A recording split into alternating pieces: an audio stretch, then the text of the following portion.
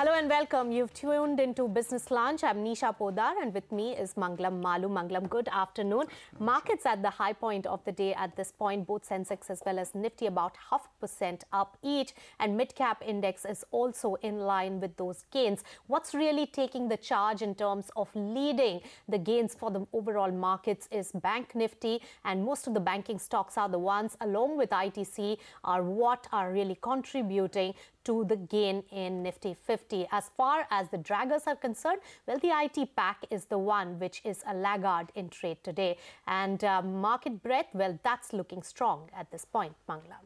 All right, yes, market breadth looking fairly strong. In fact, what has happened is that, the Asian markets, they ended at the high point of the day. Now the advanced decline lines, they have intersected and the green line is above the red one. More importantly, the European futures, they indicate a gain of almost 1% for all the three frontline European indices. In the meanwhile, we'll watch out for the commentary that is coming in. There is no change in FDI policy on food product retail trading, and that was an important one because remember earlier the street was worried, and that is why we're seeing a bit of a reaction on future retail. Ever since the policy that came by Kishore Biyani, we had him the next day, he said that this could impact grocery retailing because grocery retailing is something that involves inventory. And there we have it, because of which we saw there could be trouble in the deal with impending deal perhaps with future retail and Amazon. And from there, the stock fell from 460 to about 560 to about 460, where it is right now, has been under pressure.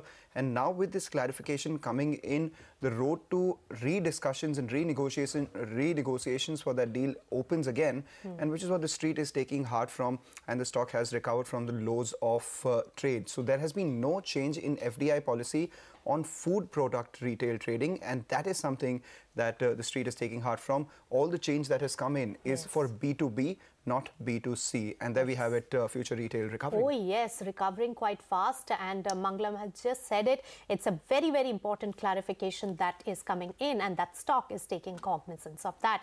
Let's move on to a CNBC TV 18 exclusive then. And according to sources, ICICI Bank and Axis Bank have received full payment for SR Oil Rosneft deal in Q3 for really providing loans in the past to that company. Nimesh Shah joins us with all the details on that. Nimesh.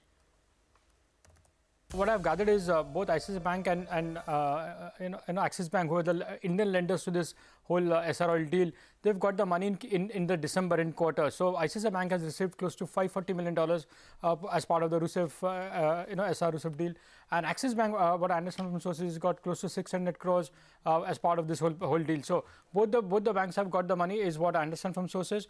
And given that both the banks had fully provided for these loans in the past, this will directly flow into their into the balance sheet and the P&L in the Q3 numbers when they report later this month. In terms of responses, Axis Bank said they cannot comment on client-specific matters, whereas we yet to get a response response from ICICI Bank. So clearly, none of them have confirmed or denied the story. But I do understand from sources that both ICICI Bank and Axis Bank have got the full final payment as part of the deal, which was between SR Oil and Rusef. All right, and banks have written to the new RBI Governor Shaktikanta Das listing out their grievances and demands. Ritu Singh now joins in with more details. Ritu, what exactly are the contents of this letter?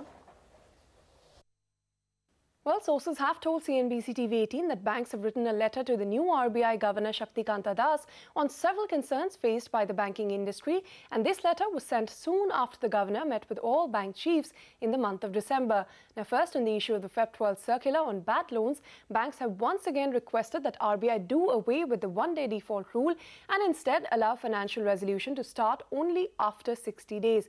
Among other things, banks have also requested that NCLT referral for initiating bankruptcy proceedings only happen after 60 days of a resolution plan failing instead of 15 days as is currently stipulated. Secondly, on the more important and pressing issue of the IL&FS group loans, banks have expressed concerns that lenders have so far been restrained from initiating any enforcement action for the recovery of their dues because of the NCLAT order, and that a substantial portion of the 60,000 crore exposure of the banking system to this this group is at the risk of becoming non-performing is if RBI does not intervene, and therefore banks have sought a standstill agreement or arrangement for these loans for a period of at least 6 months.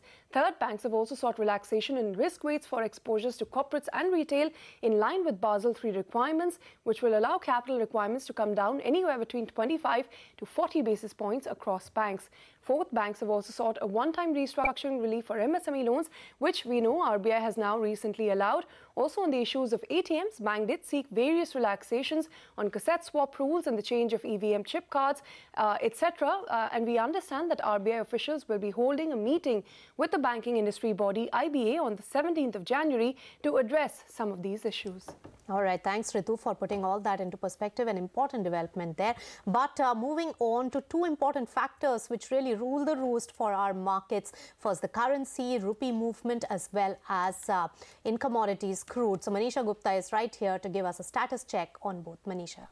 Nisha, thank you so much for that. Well, we have seen a very volatile crude oil prices continue, but we started Asia on a weaker note because of the economic growth concerns. Remember, the US manufacturing data has been the weakest in last 2 years, and that really seemed to be impacting the prices. But the kind of gains that we are seeing on the screen right now come in on the back of the OPEC cut by nearly 500,000 barrels per day in the month of December, and the expectation that the OPEC and allies will be able to cut 1.2 million barrels per day in the month of January. There is a report, a published report expected from the OPEC and allies by the end of this month. And the markets also are looking at various oil minister reports saying that if these cuts are not sufficient in the April review meeting, there could be deeper cuts that could be allowed in.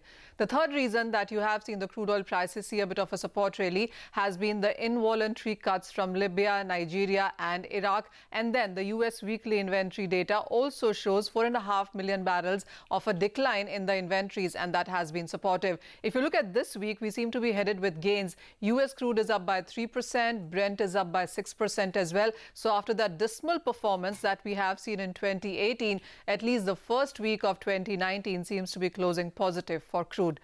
Can't say the same about the rupee because very, very volatile moves, while of course today is a better day. But if you look at the first week in sense of rupee as well, we are down by 0.7% in this year after that 9% decline that we saw in the previous year as well. Some bit of gains that you are seeing today is because of the weakness in US dollar.